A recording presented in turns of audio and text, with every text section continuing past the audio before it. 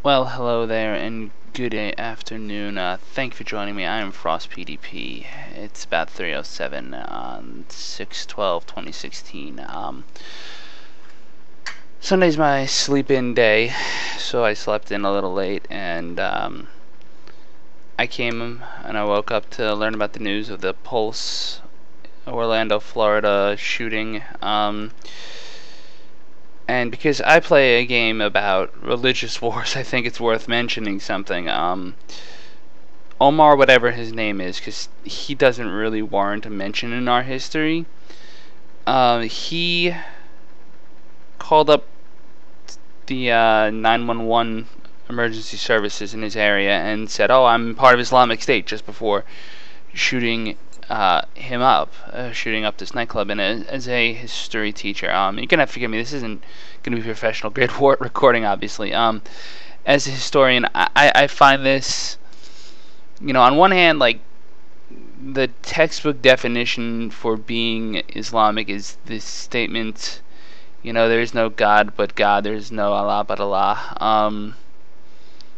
And that's all well and good, but that does not apply to this case. This guy is not an Islamic terrorist just because he may have been Islamic or because of whatever. His father, of all people, said, first of all, I don't understand how my kid could do this, but second of all, made very clear that this attack was about gay people. I'm not going to get into detail about myself. I will say that I have many gay friends, many close gay friends, and I'm stunned by this because this is one of the largest domestic terror attacks in American history. Let's be dead honest here.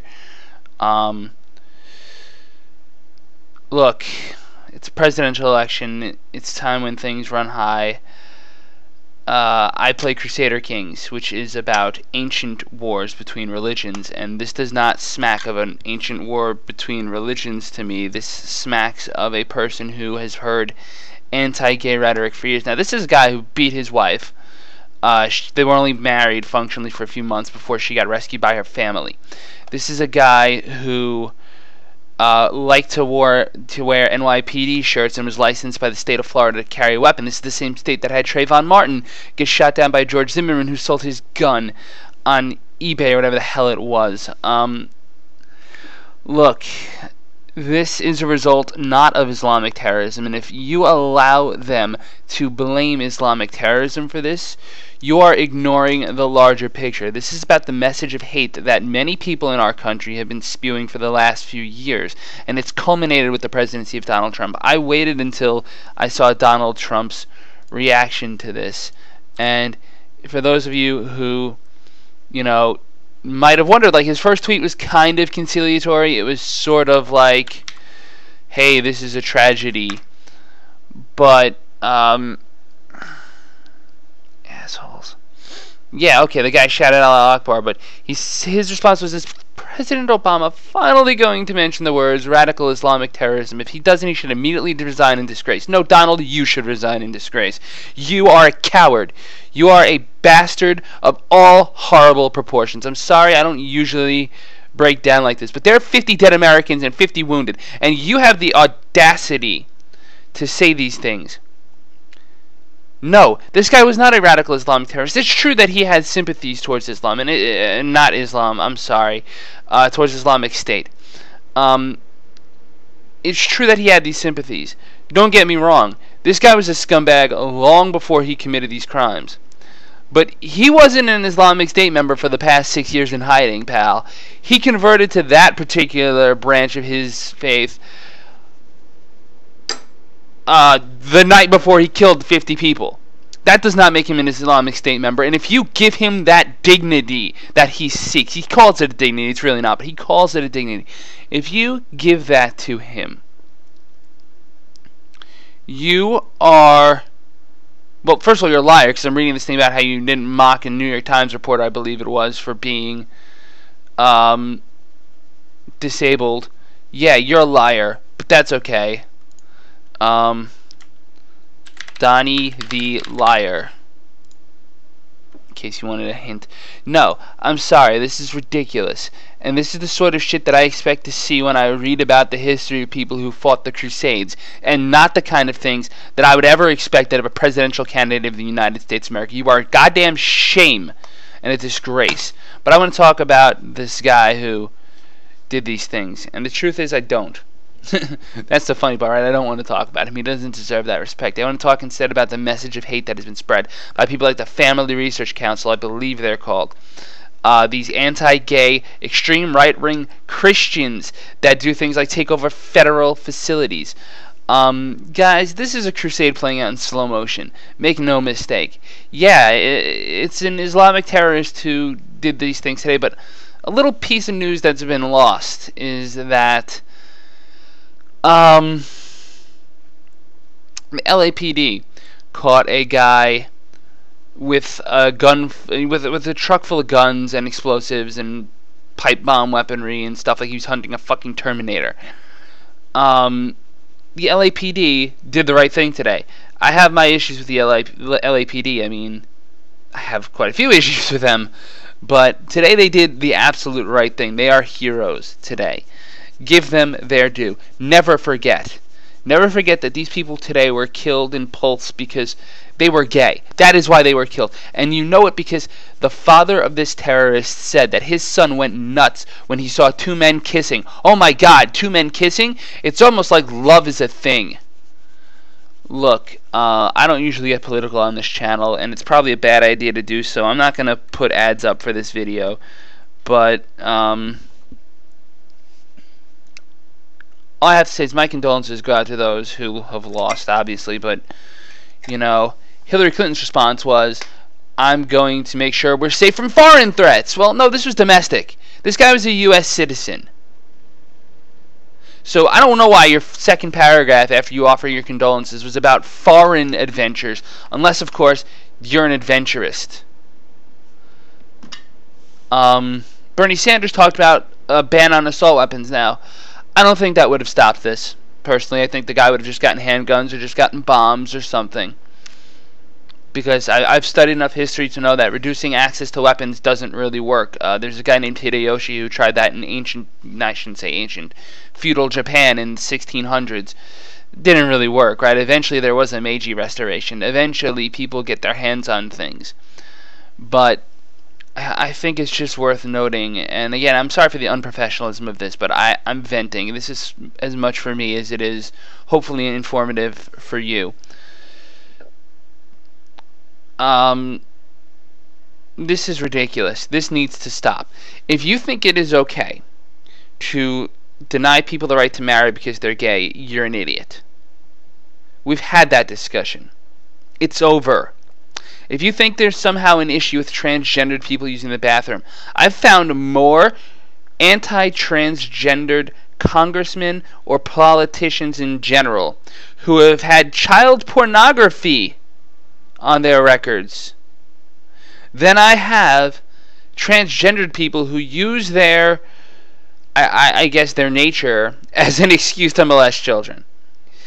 You see, I look at real injured things in child pornography. It represents injured children. And I look at that and I see actual crimes committed versus theoretical ones. And we talk about the theoretical crime because that's the next crime we can prevent. And there's something to be said for that. But I also, I see actual crimes committed and ignored. Actual injured, ruined lives. That Brock idiot, rapist person who, I mean, I will grant you that alcohol does terrible things to people, and maybe he wasn't in his right mind, and maybe he is remorseful. But his daddy is arguing that 6 months isn't enough time in jail. It might destroy his life. And oh, look, he was banned from swimming. Now, swimming's a sport I have experience with. I can tell you this. He deserves a lifelong ban from swimming at the very least. Who knows what he might have done to other people in his life. Maybe he's a good guy who made a bad decision. If so, he should recognize he deserves to be punished. And maybe he's a bad guy who just made another bad decision. In which case, 6 months isn't enough either way, but especially not if he's going to actually learn something out of this. Now, I'm sure jail is going to be terrible for him. And I don't support in-prison reprisals, right? I don't believe that two wrongs make a right. I'm sorry. I don't believe two wrongs make a right. But I do believe that prison is a punishment. And to go back to these idiots who took over that federal building in Oregon a few months ago, they were complaining that they don't get to have guns in prison or social media in prison. You're in prison. You did something wrong. There is no rights of that type in prison. You don't have a Second Amendment right in prison. Why? Because the guards have a First Amendment right. They have an Eighth Amendment right. They have a right against cruel and unusual punishment of being killed by fucking criminals. How about that? How about the other prisoners have a right to not have that? Because can you imagine what happens if Christian militiamen get guns in prison? They're going to shoot what's going to rapidly become Islam militiamen in prison. We are not a third world country here.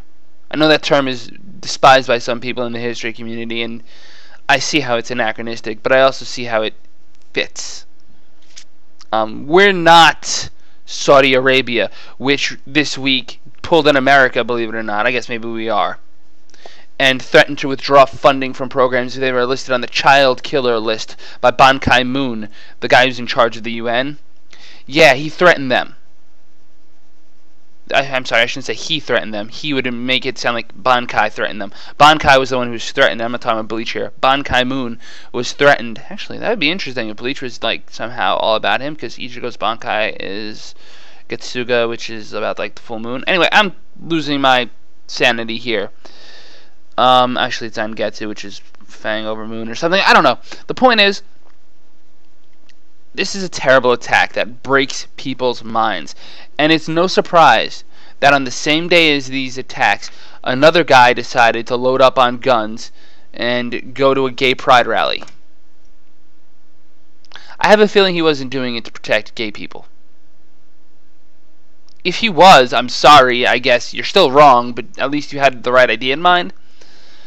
But these are not the solutions we need. To quote Sharon Angle, who, by the way, is running for Harry Reid's now going to be empty seat. Second Amendment solutions. This is not the way this is supposed to work. That's supposed to happen when your country starts rounding you up into death camps like Nazi Germany did.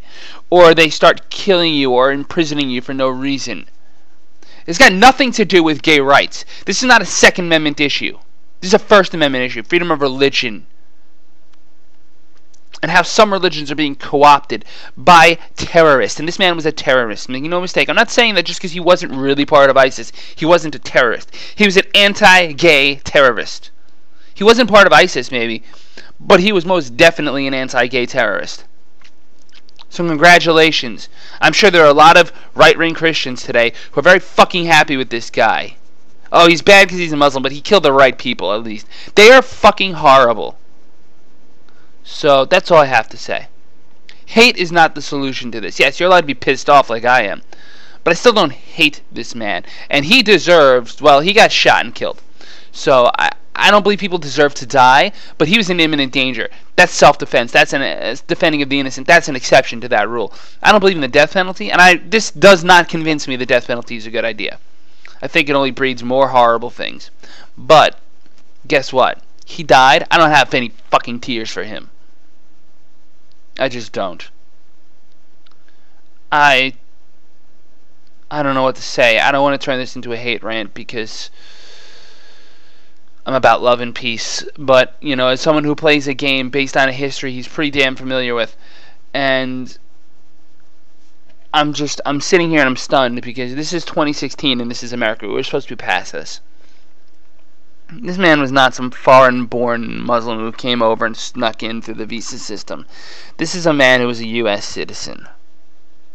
He took pictures of himself, more than one, in New York City police attire. And as a New Yorker, that fucking pisses me off. You're not a fucking cop. You're a dollar store security guard at best, who had a license to carry guns in Florida, the state where you can shoot black people and get away with it. And guess what? Guess fucking what? He shot 50 gay people and killed them. He killed them. He took them hostages when he couldn't beat his way out of the police. At least he tried. I'll give him that. He at least fought the cops for a minute before he realized he was a moron. And then went and killed defenseless people. Because people with actual defenses are too fucking strong to take on. It's pathetic. It's absolutely pathetic. And Clinton, your response wasn't much better. Sanders may have missed the mark by saying that a ban on assault weapons would solve this. I don't think he's right. But Clinton, you're wrong that this is about foreign fighters. This guy was a U.S. citizen. And Trump, you're a fucking bigot. You know, I study politics for a living. That's my job. And, you know, I've been watching the Never Trump, Never Hillary movements very closely because that's what's going on. And if there was anything that was going to tip people from one side to another to a third, it's this. So, if I have to talk about politics, I'm going to just be honest here. Bernie Sanders, you were wrong today to an extent. But you, above all others, have talked about love and peace as the answer to war. Clinton has talked about war as the answer to war. And Trump has talked about racism and bigotry as the answer to just, I don't even know. You're the only one in here with the sane mind, Sanders. You're the only one who's sane. I'm surprised Elizabeth Warren, I mean, I'm not, but I'm surprised she endorsed Clinton. But, Bernie, you gotta stay in this, man. You gotta run third party. You gotta do something. I'm just one guy making a little crappy video about games most of the time. And today I'm talking about politics because this is just too much for me to bear as a human being. If I don't say something, maybe no one else will. So I know this isn't my most professional work. I know this isn't gonna sound great. I know I've said the wrong thing once or twice. I'm sure I've just Freudian slipped things, and I take the message as a whole. Don't take the individual snippets. Fact check me. If I'm wrong, tell me. You know, I'm not afraid to admit when I'm wrong. You know, I was looking at the One Blood group, this group called One Blood, which is about gay people being able, I guess, I don't know, I'm kind of extrapolating here, there's a lot going on. It's about gay people having the right to donate blood. Did you know that in the United States, basically, if you've had gay sex and you're a man, you're not allowed to donate blood? So if you've ever been a young person who experimented with homosexuality, you may never be allowed to donate blood. This is the FDA making these regulations. In 2016, the AIDS epidemic was in the 80s, people. People need blood today. Get them their fucking blood. This should be Obama's very first thing. Should be ending this disparity, this discrepancy. And it's not the same for gay women. It's not like if you're gay you can't donate, but it's if you're a gay man because of the stigmas of gay sex. I cannot speak strongly enough about how wrong-headed this is. If you're clean, you're clean. There's no secondary invisible gay disease. Okay? The invisible blood-borne pathogen is called Zika virus, people. We're not dealing with that worth of shit. But we're going to worry about gay people donating blood. I'm sorry. I'm very infuriated. And I'm very sickened and disgusted and hurt. And my soul is crying out in this indescribable agony that I just cannot do anything but speak into a microphone for. So if you want to watch this, if you think this helps you in some way, God bless you. Maybe it does, maybe it doesn't. But the one message to take away from everything I've said is that bigotry and hate is not the answer. You want to tell Donald Trump to fuck off, be my guest. You want to tell him he's a horrible human being, be my guest. But don't try to do it in some snarky-ass way. At this point, that's irrelevant. He's got you beat. You know, Hillary Clinton tried to come out and say, delete your Twitter account. And Reince Priebus, who's a fucking numbnuts, came out and said, well, do you know all about the delete button? And he won. He won fair and square. I know Hillary didn't, but Reince Priebus beat her fair and square. You can't engage these people on that level unless you've got something above them, which is what makes Elizabeth Warren a little different. She's at least witty about it, funny about it, and she has the moral standing, the moral high ground to do this. But when we, I don't want to say on the left, because some people might establish this as left thing, when we in America, the country of equal rights for all, a 14th Amendment, equal protection under law, as Warren would say, when we give into partisan bigotry and hatred, and I got to give Mitt Romney props here. He said no. And I got to give George W. Bush, George H.W. Bush, and Jeb Bush credit on this one. I got to give them credit. They haven't accepted They're Trumpian overlords. So you know what? For all the wrong shit George W. Bush did, and for all he's responsible, and him and Karl Rove are responsible for this anti-gay hatred, you know what? Good on them for not going all the way. Good on them for maybe realizing they were wrong, and hopefully, God willing, they will realize that they were wrong and will apologize for their role in this and will start doing the right thing now. I know some people might say that you can never forgive them for this, and I don't necessarily believe in that. I believe in forgiveness. You know, Jesus Christ believed in forgiveness. He died for our sins. That is the message of the resurrection. He died. God came down and died for our sins. If you're a Christian, you believe all people had their sins wiped away by Jesus. Or else what the fuck do you believe? You know, I don't have a good ending to this. Other than to say La Paz, which is my sign-off. When I end an episode of my gaming show, I end it with La Paz. And it's a thing my friend gave me. I don't know if there's a second meaning to it, but it's a Spanish word. My best friend is Spanish. And he said, La Paz. It means the peace. And I believe in that wholeheartedly. I believe in the peace. I believe in peace as a thing. So, La Paz, as always, La Paz. We need La Paz. We need peace. We need an end to the hatred. But a cycle of violence will not solve this. It will destroy our country, what's left of it. You know, America's always teetered between the worlds. We had slavery, but we had the First Amendment. You know, we had good and we had bad. And I guess it remains to be seen how that battle will go. I thought in the 90s it was over, and I was a kid. I thought in 2000 it was over because we had some kind of idea. And you know what? Al-Qaeda, I'm not going to cry too many tears about bin Laden either, because he was a terrorist and he was trying to attack our country. But, you know, I'm shaking my head. You can't see me. I'm behind I'm behind a microphone. But I'm shaking my head. I'm stunned by this, because this is the largest domestic terrorism attack that I can think of. You know, I think of people like Dylan Roof and James Holmes and Adam Lanza, and they were mostly just insane. And I think to some extent that this Omar bastard was insane too. He was definitely crazy of some kind. I think it takes a certain crazy of some kind. But we have to be smart enough not to vote for that kind of crazy when an election happens. It's the year 2016. We're beyond this. And if you want to live in the Middle Ages, you know what? Watch my games. Watch me play Crusader Kings. That's fine.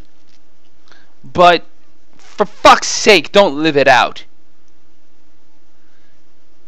I'm Frost PDP. Thank you for joining me. I'm sorry that it had to be for such a terrible topic. And as always, La Paz.